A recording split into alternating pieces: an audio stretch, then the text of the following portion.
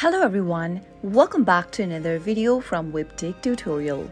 In today's video, I'll be helping you learn how to schedule a meeting in Amazon Chime. So without further ado, let's get straight to the video. Open up your Amazon Chime application and also make sure that you're logged in. After you're logged into your account, from the main home page, click on the schedule button on the next page. Go through the following information and tap on schedule at the top right hand corner. You can now go ahead and enter your title for the meeting. Select the location or the video call application and toggle on the button right next to all day. If you want to go ahead and conclude the meeting all day long, you can also disable the option and pick your own start and end date for the meeting. Go ahead and select the first option and select the date you'd want your meeting to be held from the calendar. After you are done, you can also select the time your meeting will be starting at, and once done, you can now select the ending date and time for your meeting from the next field. After everything's done,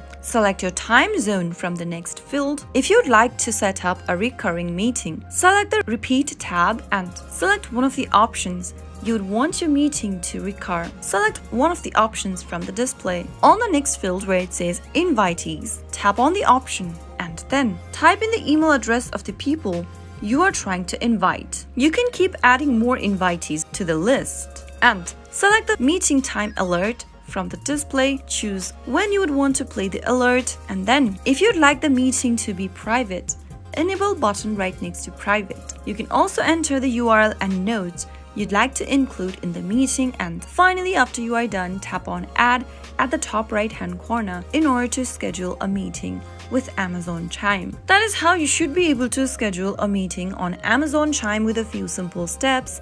If you found the video to be helpful, go ahead and give us a thumbs up. Don't forget to subscribe to the channel by hitting the subscribe button. Also press the bell icon so that you'll never miss another upcoming upload from us. I'll see you again in the next video. Goodbye till then.